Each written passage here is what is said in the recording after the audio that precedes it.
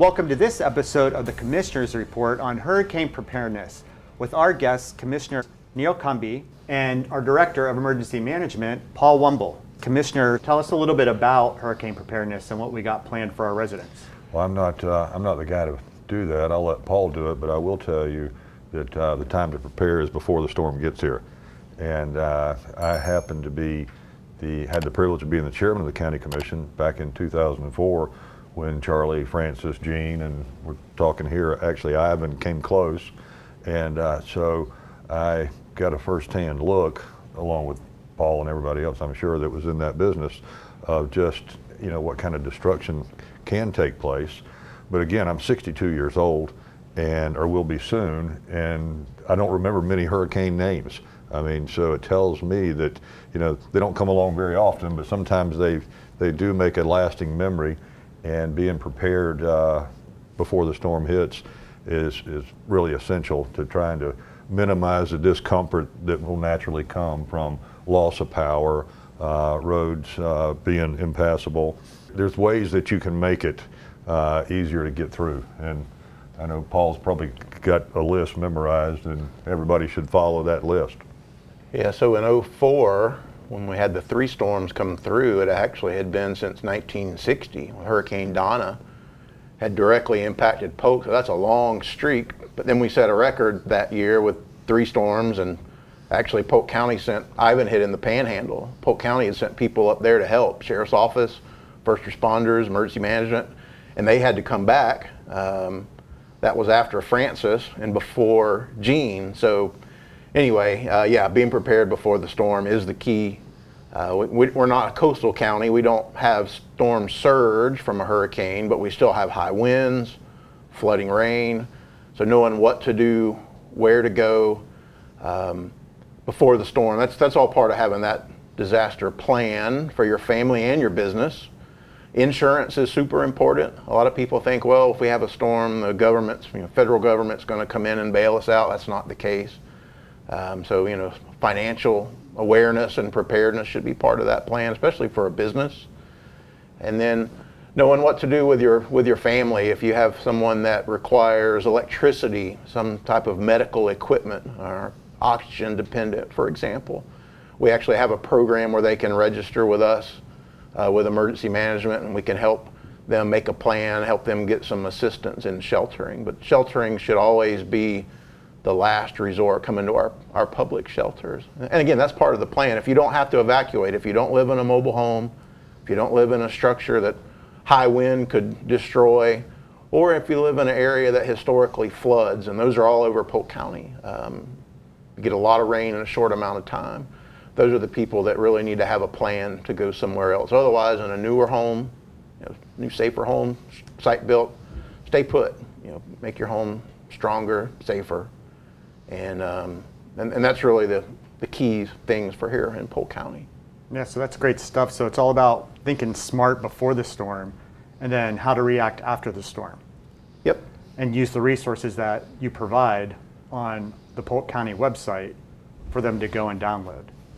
Yeah, I think what you do, how you prepare before the storm, is really going to play a big part in how you live for those few days maybe that it will take to restore power, in the amount of discomfort, because we're all going to experience some discomfort.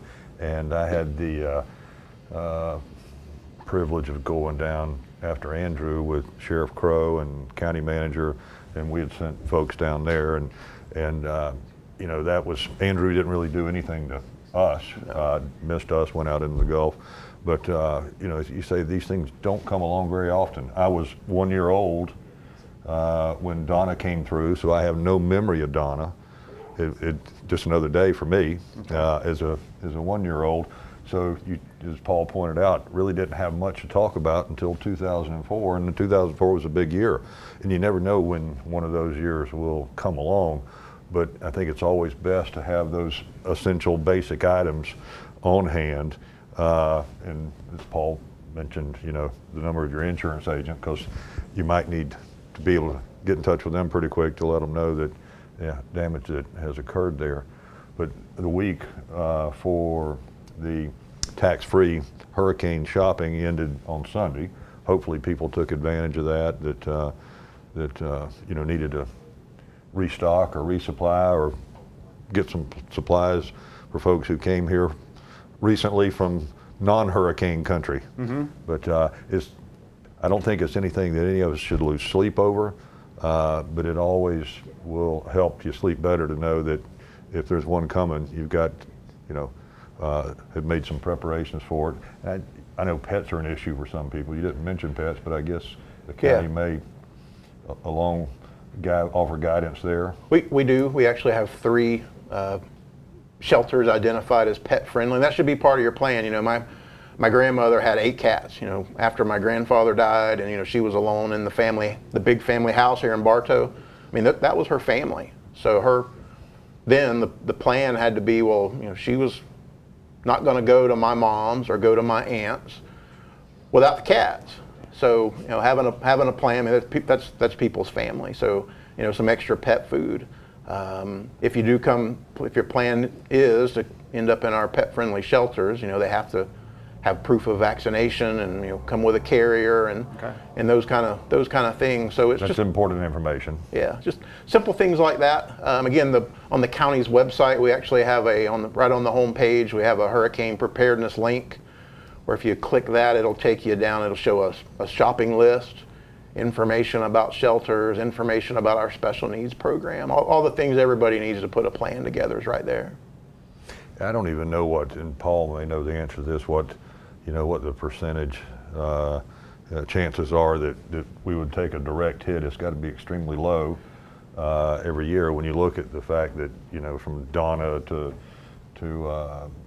Charlie, Francis, and Jean was what, 44 years? 44 years. 44 years before, when there really wasn't much of any activity. I recall Hurricane Elena, said before we started taping. I can remember it just because it blew over an oak tree that was a favorite of mine that was growing there. And other than that, I don't hardly remember in those 44 years another hurricane name to speak of.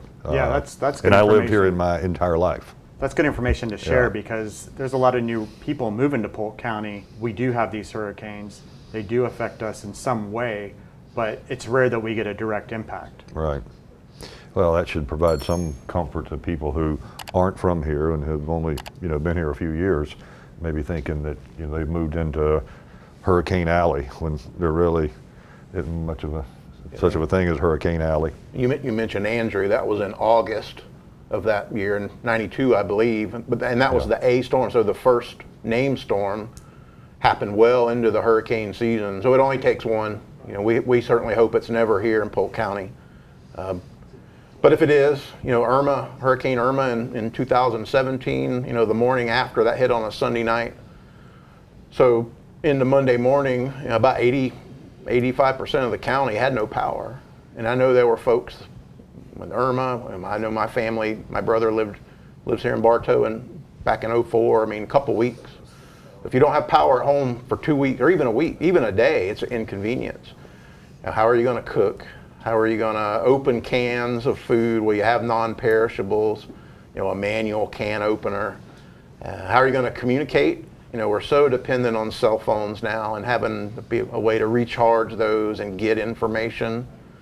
All important things that, you know, folks should figure out based on their living situation, their home, their work, their family. And for goodness sakes, if people buy a generator with the idea of using it when the power goes out, they need to take precaution and make sure. I think that's one of the biggest things that where you have a loss of life is people try to use them inside the house. You know, there's some things you need to understand about that, and maybe, I don't know if we put out information related to that as well. There is. We saw that after Irma. People were running generators, you know, inside on garages, and it was an issue. Most of our fatalities in the county historically have been after the storm. People running generators, you know, trying to clean up. You know, power lines are down. So you just got to wait it out until you know it's safe. You don't want to venture out, especially in the first day. You know, everybody wants to go outside and see what happens, but that's probably the most dangerous time. One of the most dangerous times once the winds have died down, until the power companies have gotten out and we've been able to get crews out. You know, the sheriff's office and county's roadway staff to get out and assess, push trees, make sure it's safe, just stay put. Yeah, this is all great information, and to me it's amazing how well the community pulls together and we support each other in the time of need. But before we go, let's share these resources and where our residents can actually find this information so they're thinking smart and working towards the right step. Yeah, county website, www.polk-county.net. Great. And right on the home page, there's a hurricane preparedness, a button, an icon there. If you click that, that'll take you to, we've assembled all the information in one spot. Good to know. All right, gentlemen. Well, thanks for joining us today. Definitely an important topic.